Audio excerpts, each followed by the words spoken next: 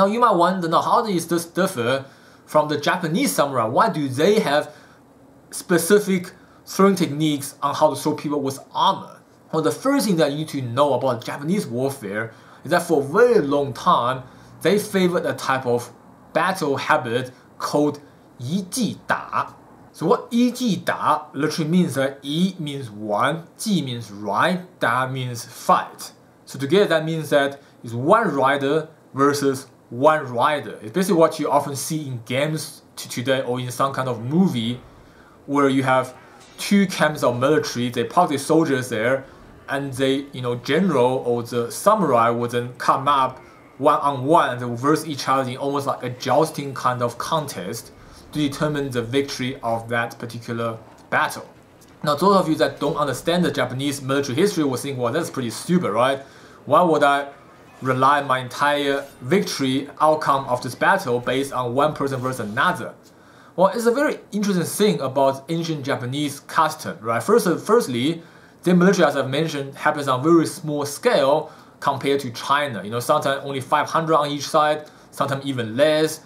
The bigger armies goes up to a few thousand, very some they ever reach 10,000. And out of these troops, besides the actual samurais, the rest of the soldiers are all farmers. And these farmers, you can see them as they join the battle because they respect this particular samurai or the one who's leading them. And this formed a very interesting concept in their culture called 兵民官, right? 兵 means military, 民 means reputation, 官 means viewpoint. So together it means that in their custom, they kind of have this value system for the reputation of the general or the samurai that's leading the army. If this samurai is not well reputable, then the farmers would actually refuse to fight for him. And even during battles, these farmers, even though they have spear or whatever weapon, they don't actually care about the outcome, because no matter whether they win or lose, they will still go back to farm their land. They don't actually get any benefit. Whereas in the Chinese military system, if you are doing well as a soldier, you can gradually get promoted and move up the military social ladder. But in Japan, because of the casting system, if you're a farmer, you're always a farmer. If you're a samurai, you're always a samurai. The class cannot change, which is why these farmers have no reason to risk their life in the fight, which is why they'll usually only join the army if they respect this guy, the samurai that's leading them. And that's basically based on the reputation. So if the one samurai say, I want to do a 一记打, right, one-on-one, if the other samurai refuse, then he actually loses reputation, and there's a chance that the farmers following him would actually don't want to fight for him anymore. And often, when the two samurai battle out and one side loses, the losing side, the farmers will just scatter and run. They will not want to be part of this battle anymore, and then the other side will naturally win. And even though, as I mentioned earlier, that Japan has a much higher ratio with samurai versus common foot soldier, but still, if you imagine each side have 500 troops in total, let's give a very generous number, let's say 50 of them are samurais, 450 of them are common soldiers. If the two hit samurai battled out, and the one side lost, and his 450 farmers ran off, then that 50 or even 100 samurai can't really win versus the other side samurai plus his farmers. And they will now have better morale, and they will feel like victory is at hand, and at that point the farmers might actually willing to put in the effort and blood and sweat to actually win this battle. Which is why, even though the most of the battle is relying on the samurais on each side, they still need the numbers of the farmer to support them in order to secure a victory. If the one side's farmer decides to run, the other side will naturally win. Which is why reputation is very important, and that's why they had this ancient habit of 一记打. And this custom has been kept in the Japanese history for a very long time, because if you keep in mind, Japan is a reasonably small island, and they don't really have a lot of outside interference. Whatever they are doing, it works against themselves, and as long as everybody's on board with it, they are fine. They have an entire complicated efficacy as to what you can do and what you can't do during this kind of one-on-one dueling. This only really was challenged and eventually abolished when the Mongolians of the Yuan dynasty invaded the Japanese sea border. upon their first battle, the Japanese were preparing to do the same kind of tactic, where the Mongolians just came up and started firing arrows at them and started attacking them as they would do warfare in mainland China. And this eventually forced the Japanese to realize that their gentleman version of warfare is actually not that good versus outsiders. So even though the Mongolian could not conquer Japan due to hurricane and typhoon, it did kind of give Japanese a new idea of battle, which is why if you look at toward the later stage of Japanese feudal warfare from the Sengoku period, they no longer really do these 一击打 one-on-one dueling. Instead, they have other formations and other tactics, and they try to use cheat, the deception, all kind of tactic and strategy to win battle rather than just see whose samurai is better in a one-on-one duel. However, even though eventually the mode of battle changed, this kind of habit of samurai being able to one-on-one is still a very important part of the samurai culture, which is why while the shogun or the other lords and daimyos worries about tactics and strategies of the overall battlefield, the individual samurais really just focus on how many opposing samurai and soldiers he could kill in any given battle. So another thing that I want you to take note is that due to the fact that samurais are often equated to European knights in the social class, there seems to be a misconception that samurais are all horse-riding warriors. While this is true for knights, it's actually not true for samurais.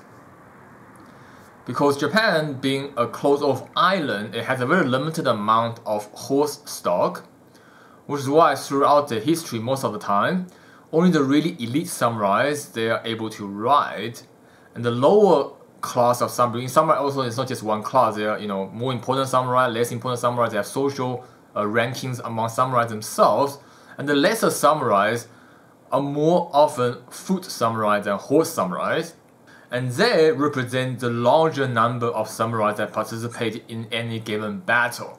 Now this is another reason why for them there is actual purpose for learning how to do throwing technique against armored foe, because chances are if they lost a long weapon polearm, if they lost a katana, if they lost a wakizashi, then they might still have a chance to win back their honor by using some kind of throwing technique. So we're adding the two things here. Firstly, the tendency of doing one-on-one duel 一起打 to maintain their fame and reputation and respect among the farmers that's backing them up. And on the other hand, the fact that there are more samurais fighting on foot than samurai fighting on horse, which is why throwing against armored foe is a useful thing back in the feudal warfare. So that will be why they still have techniques that teaches you how to throw somebody wearing armor, whereas in China, the mode of combat completely different, therefore there's no room or reason for this type of technique to exist. As we've established already, if you look throughout the Chinese history, ever since the late Warring State to Han Dynasty, most of the enemies that the Chinese dynasties have to face are completely cavalry forces with no foot soldier, which is why wrestling on the perspective of Chinese olden day warfare is just simply not useful at all. And of course, the habit of one-on-one dueling, known as 一击打 in Japan, is not that popular in China. There are some stories of generals taking one-on-one duels, but they do it only on horse. They don't take the fight to the ground. So whoever gets launched through loses the duel. So even in that context, what really happens, they still will never get to a point where they have to wrestle each other, which is why the Chinese situation is completely different to what Japan had to work with. And of course, for the majority of the warfare that happened in olden day China, people don't decide the fatal battle by one-on-one dueling. Instead, they have their whole army to collide with one another. And if you wonder why, it's quite simply because the Hans, the Turks, the Jin, Liao, all those nomad people, they don't have this kind of honor or habit. So why would they do something that is so impractical in terms of actual warfare? So they're gonna just swarm the Chinese, and in return, then the Chinese have to swarm them back. So when enemy don't play by this kind of gentleman rule, then you can't play by this rule either if you want to survive, which is why this kind of habit also did exist really long ago in China, the dueling system, but it very quickly lost its purpose due to the constant warfare China has against these nomad people on the northern borders. And often what is considered as a one-on-one between two famous generals are in reality just one general managed to kill another while the two armies are clashing at the same time. For example, right, according to the Romance of Three Kingdoms, one of the most famous generals of the Three Kingdom era, Guan Yu, he one-on-one dueled against someone from an opposing force called Yan Liang and killed him in a one-on-one duel. But if you actually check the actual historical record, 三国志, it actually says that Guan Yu launched Yan Liang in the midst of a clashing army, which means that it wasn't a proper one-on-one, the two armies collided, and he so happened had an opportunity to kill the opposing general. Now as for medieval European, it's a bit similar to Japanese, although I don't think they have this custom of 一骑打, right, one-on-one, but they do have the elite warrior class, which is the knight. And the knight, usually when they're on the battlefield, they fight the knight. Of course, the knight also charge into enemy infantry rank and kill regular foot soldiers as well. But here we're actually talking about knight using wrestling, which as far as I can tell only happens when two knights are fighting on foot. And of course they have very good reason for doing this. And one of the biggest differences between the European knights versus the Chinese as well as the Japanese is that they have a far superior armor, which is the full plate mail. What's great about the full plate mail is that it's so well designed and protective that it's very hard to hurt someone wearing a full plate mail with regular weapon, right? Unless you're using warhammer, mace, or poleaxe, these kind of armor shattering breaking weapon. Otherwise, if you're using a long sword, it's actually almost impossible to hurt somebody wearing full plate mail. Now even today, if you look at some of the full plate mail combat with weaponry that competitions that people do, you can clearly see that after a few whacks, they'll basically charge onto each other and go into wrestling range, and they'll try to overthrow each other down. And whoever lands on top is most likely to secure the victory. Right? Similar things would happen back in the medieval European time. Knights will fight each other off. Obviously, they will first be on horse and with lances, but at some point, when they use up all the lances, there will be a time where they will come on foot and they will fight each other on foot. And that's when, unless you have prepared armor-breaking weapon, if you only have a long sword, then chances are you neither require half swording, meaning you hold the sword by the halfway point, that you have better control of the tip, and use that to get close and to aim for articulation, like gaps between the armor, chink in the armor, so to speak, and hurt somebody that way. Or you have to wrestle them to the ground and then use a dagger to then either stab them through the eye slit or other gaps through the armor in order to secure a victory. Whereas, so if we look at this painting again, where the Western European knights were depicted in battle, you can see that they're wearing full plate mail, and therefore it makes sense that they will wrestle this guy on the ground and then hold a sword above him for victory. However, this is a completely different situation compared to China. In China, they have never had an armor as great as full plate mail, meaning that their protection is nowhere near as good as a European knight, and therefore hurting or killing somebody is not really an issue most of the time. So next, we're going to take a look at the armor development throughout the Chinese dynasties and see whether or not there's a period where they can't hurt each other unless they wrestle them to the ground. Alright, so firstly, let's look at the Shang West Zhou to early spring autumn period. Now, if we already discussed, in the previous part, that during those days, one of the predominant melee weapon, except, beside archery and range, is called ge, and it's almost function like a pickaxe. And I've also said, already, that due to the relatively small area that you can actually stretch someone, there is a possibility that you can charge in as a guy is trying to hack you. The moment you pass that tip, you are in safe zone and you can wrestle them to the ground, possibly stab them with a short sword.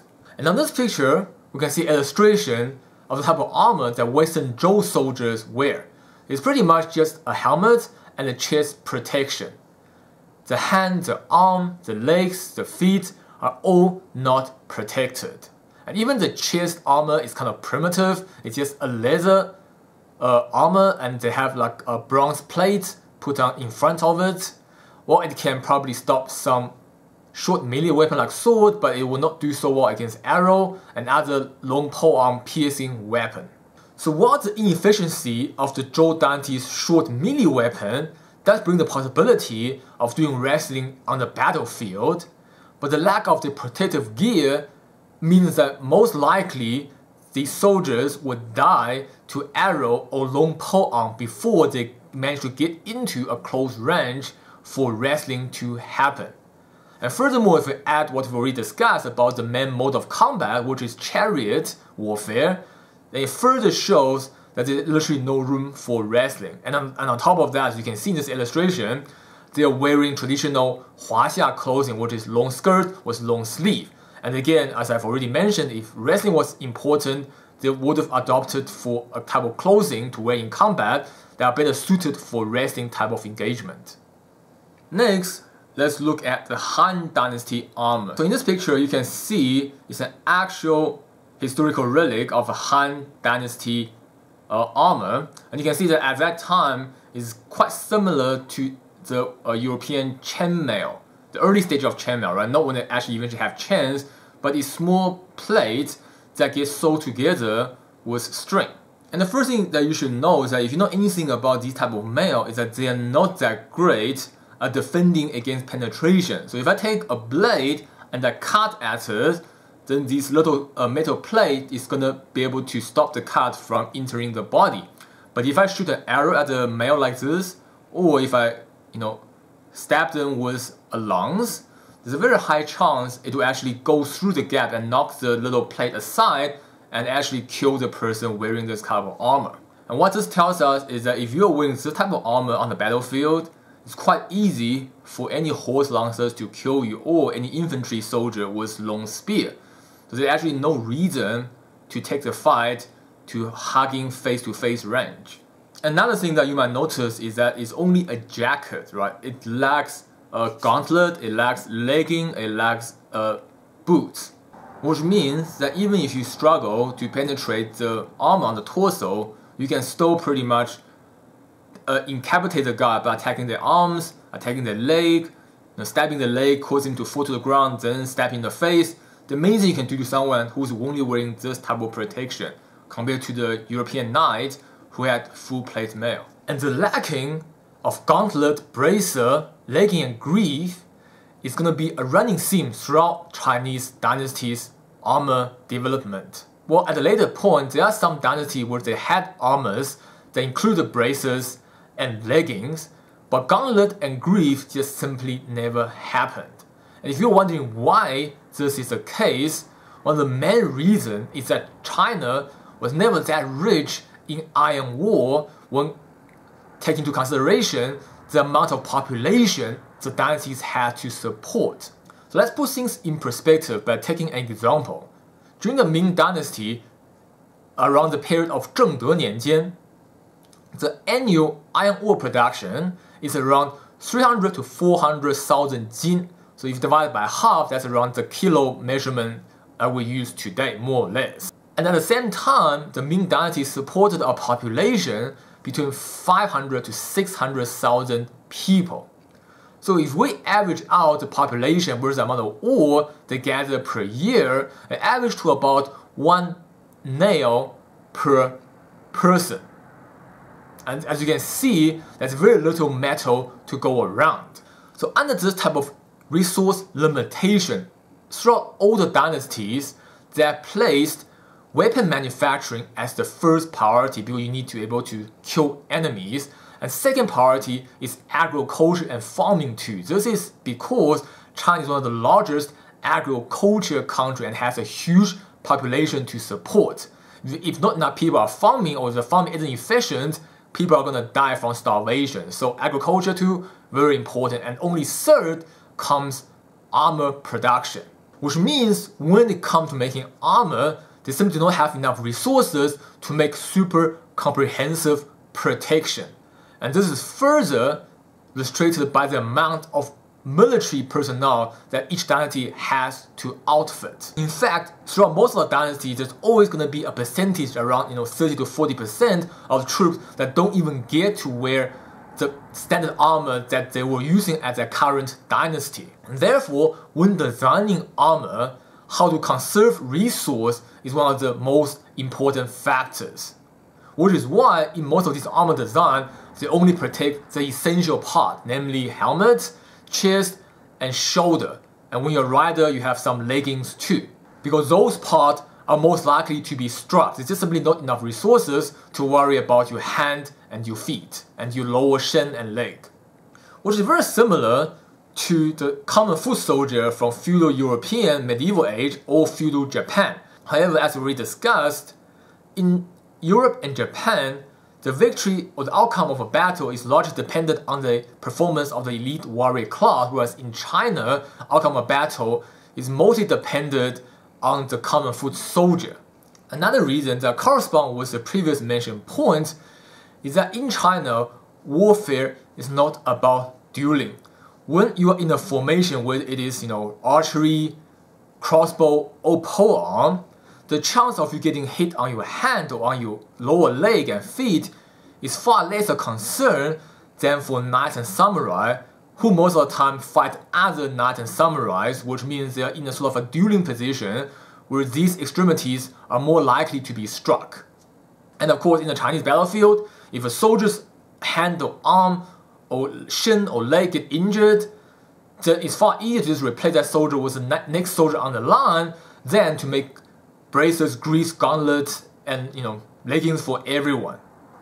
Because chances are, a lot of these soldiers are gonna die anyway, so there's no point in making comprehensive armor for everyone. And given the fact that during the Han Dynasty, everyone's using pole arms already, they're no longer using ge, right, the short pickaxe. Instead, all the infantry are using spear, and they also have a sidearm, which is a long, we call 大环刀, right? It's a single-edged blade with a ring in the end of the handle.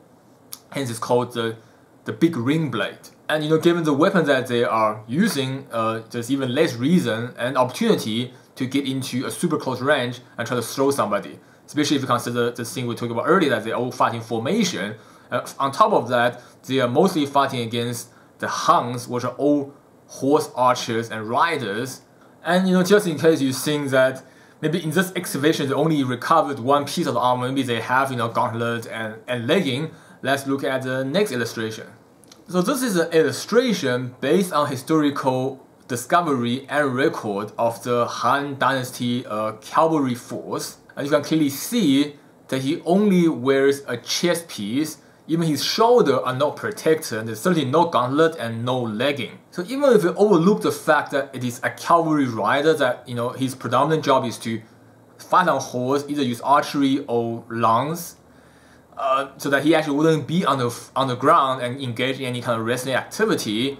But if he does end up on the ground, it's relatively easy to kill somebody who's wearing this type of armor, because at least half the body other than the torso is completely unprotected. If I had a spear in battle, I'm infantry, and this guy fall on the ground, I'm gonna stab him on the leg to demobilize him, and then proceed on killing him. So why risk going in and trying to wrestle with a guy? One can just simply pick him off at a long distance. And of course, when you are a cavalry troop, your hand, forearm, and leg protection are not that vital. Since you're not actually engaging in any type of dueling, most of the time you'll either be shooting from your horseback or lancing people at a relative distance. The chance of someone else damaging your hand, forearm, or lower leg is much less likely to happen. Okay, after the Han Dynasty comes the Western Jin Dynasty. And here you can see a picture of a madman excavated from a Western Jin Dynasty tomb. And it is a warrior, and if you look close enough, you can see that in this art piece, it depicted males on the chest, but smooth on the arms and smooth on the legs. There's a further support that people at the time did not have gauntlet or leggings, or boots for that matter. And here's a picture of a replica of the Northern Wei Dynasty cavalry armor. And come to the previous picture, where the Han Dynasty's riders, the horse, are not armored. The Northern Wei Dynasty, you can see that both the rider and the horse are armored. So this starts to look a bit like medieval Europe, right? This is like the heavy cavalry. And you can see that the armor kind of improved a bit. There's like, a thing to protect the neck, almost similar to knight. However, there's still armors made from small pieces of metal sewed together. It's not a plate mail, which again have the same problem that there's still a chance of penetrating the person through the gap in the armor. And again, there's no gauntlet, and well, you can't see it here, but the legging is also very primitive. So it doesn't have the same type of protection as full plate mail. So at this point, we're pretty much looking at what is known as Nanbei Chao, right? The southern and northern dynasty era of Chinese history, where the multiple small dynasties that took over either north or the southern side of China in a short period of time. So it's a little confusing period, but the armor are pretty consistent. You can see that over here is another heavy cavalry, and you can see that there's still no gauntlet, but there's some kind of legging, which is an improvement, but there's no boot. So again, there are still important areas that are not covered, such as the hand and the leg. Reason for that is because riders are a more important asset to any Chinese dynasty than infantry, so they require more protection. Also, the riders do have their thigh or the upper leg exposed when they are charging into enemy rank. It's just like the right height to be attacked by the infantry forces, which is why they do require some form of protection, while the infantry troop have much less need of that. So, when they're limited resources, once again, they obviously, make legging protection for the riders, but not the infantry force. Which is why, even if you can get this type of soldier off the horse, right, which is very, very hard, but let's assume you can, you still don't really have the need to risk a complete melee range wrestling match and then try to stab them with a dagger.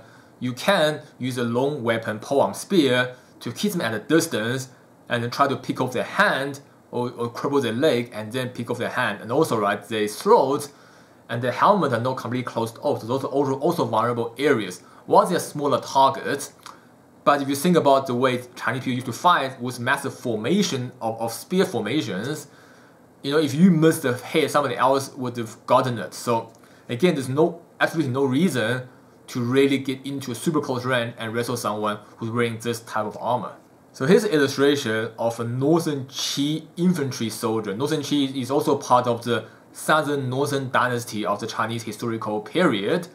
And you can see that the armor is very similar to the riders, with the exception that the legs are not protected at all. And again, there is no gauntlet.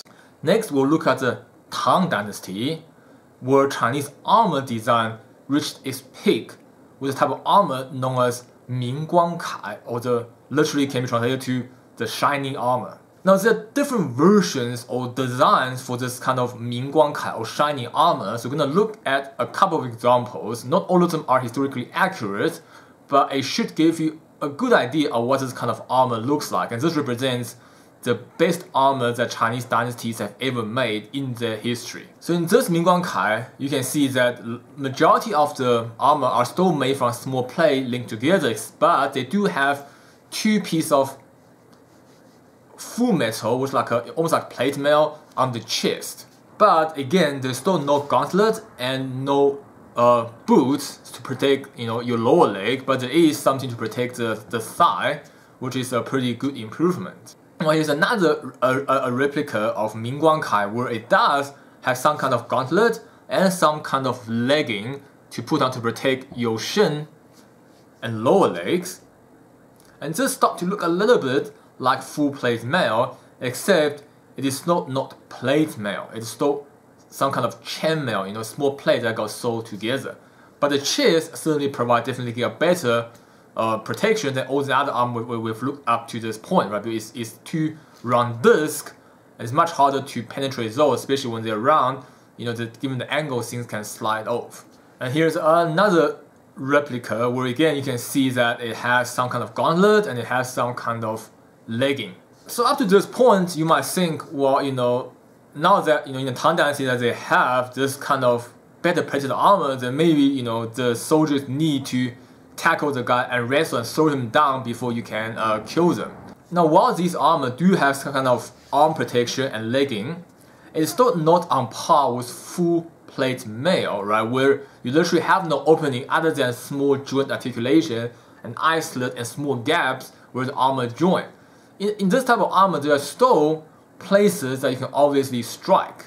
And more importantly, like we've mentioned in the previous part, that during the Tang Dynasty, majority of the time they are fighting against cavalry. So there's just simply no point in coming on foot and going into super close melee range. Another thing that people often ignore or neglect is that this armor is not standard for everyone. In fact, this armor takes between 192 days to 265 days to produce just one set. Which is why even during the peak of Tang Dynasty, these kind of elite armor can only be provided for the most important military personnel. For example, when the famous general of Tang Dynasty, Xue Rengui, went to the north to attack a then Chinese kingdom that occupied the location presently known as North Korea, called Gaogou Li. Right, Xue Rengui's military consists of 300,000 men, but only about 1,000 and a bit more are able to equip this kind of Mingguang Kai, the shining armor. Well, you might think, well, this is pretty much like the knight, right? An elite warrior kind of troops that have, far superior armor. But again, the difference here is that they are not the main force that the Tang Dynasty relied their military victory upon.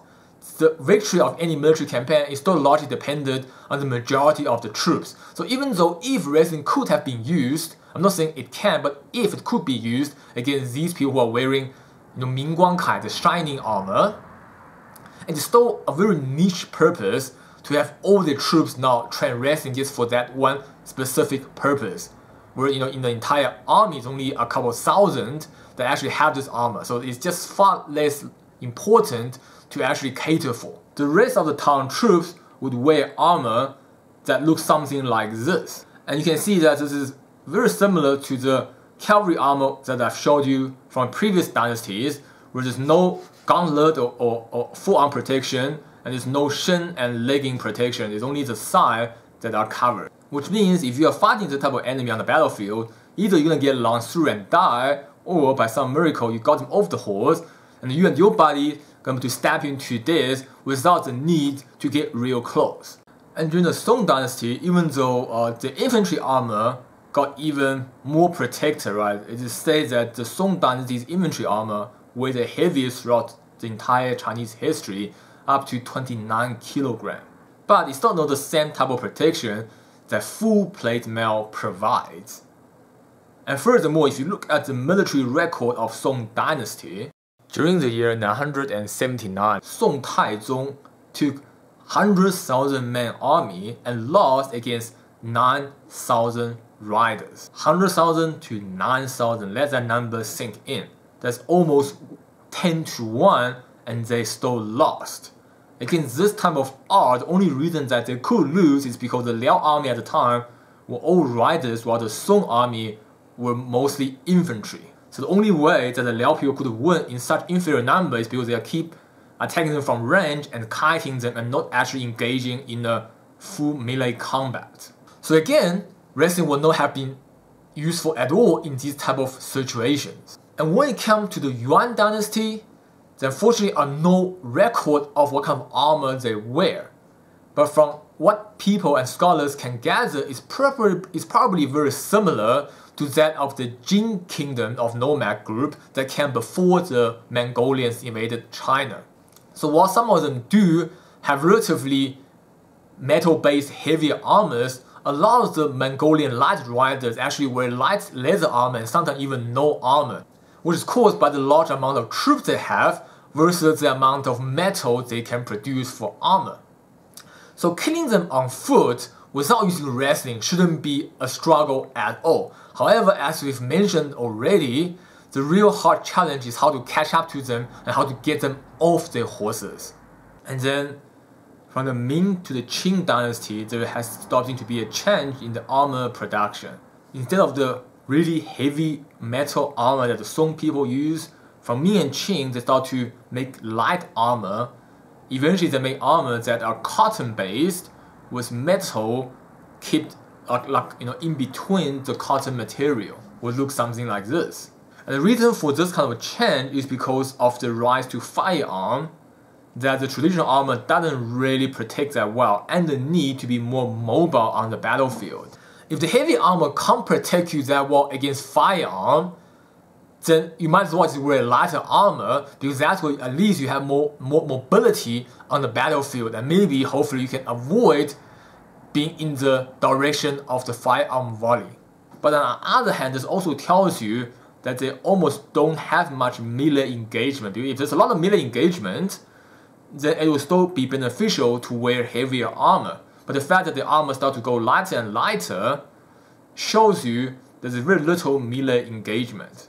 And should there be any melee engagement, the weapons they have at the time is more than enough to kill somebody wearing that type of armor. So again, negate the need that the European medieval knight has, where you have to throw the guy to the ground and then stab them in the gap with a knife. With the exception of the heavy cavalry force, such as the Ming Dynasty's Guanyin Tieji, which were very important when the Ming deployed the troops to fight back the Japanese invaders on Korean soil.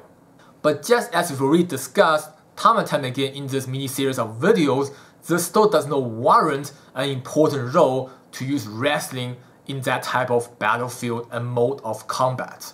So now that we've looked at the armor development of ancient China in a nutshell, we can pretty much see why they did not have a need to fight on the ground like the European knight had to. They simply never had any type of armor that's as well protected as the full-plate mail. And furthermore, when we consider the previous 2 points that I've made, which number 1, the scale of war is very different, and the lack of a dedicated warrior class where they can train how to fight from childhood, and 2, the type of warfare they are conducting, which is constantly against northern nomad people who are completely full-on cavalry. So one can say with pretty good certainty, based on logic and common sense, that wrestling was never really important in the Chinese ancient battlefield. And this shows you that these Chinese wrestling supporters, how little they actually know about this history, and how little research or no research at all that they've actually done. Because if they actually did the research, they will know that most of the points they are claiming to support their point of view doesn't stand and doesn't hold water. The irony of this whole argument is that if one were to pick between Quanfa and wrestling as a training for military soldiers from back in the days, Quanfa actually has more value than wrestling, which is why the Ming Dynasty General Qi Jiguang chose to teach his newly recruited troops Quanfa instead of wrestling. One of the key reasons for this is simply because Quanfa has a closer resemblance to weapon usage. Like I've explained in my previous video on the side stance, from the stance to the way they punch, to the way they do move, many of those moves and even style, you can directly translate them into a weapon move. If you give them a weapon, you do the same kind of motion, you can see that it very easily becomes a weapon attack pattern. Whereas if you take any wrestling move, straight out of the box and give the guy a weapon, it doesn't work at all. Now I'm not saying that Quanfa is useful for olden day combat on the battlefield, right? That's not what I'm saying, because Qi Jiguang already stated quite clearly that there are no real use. But if Quanfa has no real use on the battlefield, wrestling has even less. And again, this is not to pull down wrestling by any means, this is just to straighten out what happens in history. Wrestling is still a very good combative technique or discipline on its own, and especially in today's world, it's very useful, especially in the ring and on everyday life. So there's nothing wrong with anyone learning wrestling, but you have to respect history and respect the common sense that goes with historical understanding. And another side note, a lot of these Chinese wrestling people in China today that looks down on traditional Chinese martial art Quanfa, they're basically claiming that wrestling is the only Chinese traditional martial art that is combat viable. what those people neglect and forget is that Chinese wrestling is only this useful because they took boxing and Muay Thai kick from the West and made Sanda. A lot of these Chinese wrestling people, they prove is that the Sanda champions and athletes train wrestling and they don't train Chinese traditional martial arts. But that only works because they have the striking department covered with a more modernized combat sport approach. If you were to actually take Chinese wrestling from the Qing dynasty straight out of the box with no addition, and you put that up against someone who do the old day Chinese martial arts, the wrestler actually isn't going to do that well because it doesn't have striking, it doesn't know how to handle striking. Which is why it's unfair for these modern Chinese wrestling supporters to compare what they have achieved by binding themselves onto Sanda versus Chinese traditional martial arts, which to a large scale did not evolve with time and are using outdated techniques. I'm not trying to spread any hate on Chinese wrestling or anything to that effect. All I'm saying is when people are looking at these type of things, they should use more rational and logical thinking to look at everything from a fair perspective all around, rather than having a self-interest in one side and severely skew the argument. So that's it for this Fact or Fiction episode. I hope you have enjoyed it. I certainly spent quite a lot of time doing research. So I do hope that you have learned something that you didn't know about Chinese history and culture before. And if you enjoyed this video, then please subscribe on my YouTube channel. Make sure you click on the bell icon so you get updated as soon as I make a new video. And if you can support me on Patreon, that will be greatly appreciated. It will help me out plenty and also enable you access to Patreon exclusive content that I prepare for my Patreon supporters. While I don't believe in online teaching, but in my Patreon exclusive content, I do include more information and knowledge in terms of various in-depth look at Chinese traditional martial arts, especially on the 4 fundamental forces. So if you are interested in looking deeper into the 4 fundamental forces, then you should consider becoming a Patreon supporter. And as always, a shout out to all my Patreon supporters. Thank you guys so much for supporting me through this 2 years of pandemic. I really appreciate you guys' support and also make me feel appreciated and therefore give me more motivation to put more effort into making greater content in the future. And a special shout out to my new Patreon supporter. Unfortunately, I don't know how to pronounce your name, so hopefully I'm not murdering it. But thank you for Lola, I believe, to join my Patreon channel. I hope you enjoy your stay and enjoy the content I provided. And as always feel free to contact me, message me with any questions for existing content or suggestions for future content. Thank you so much for your support. And lastly, I'd like to remind everyone we are still in this pandemic, so keep your social distance, get vaccinated if you can. Hope everyone stay healthy and safe. And thanks for watching TriEssence Martial Art channel. I will see you next time.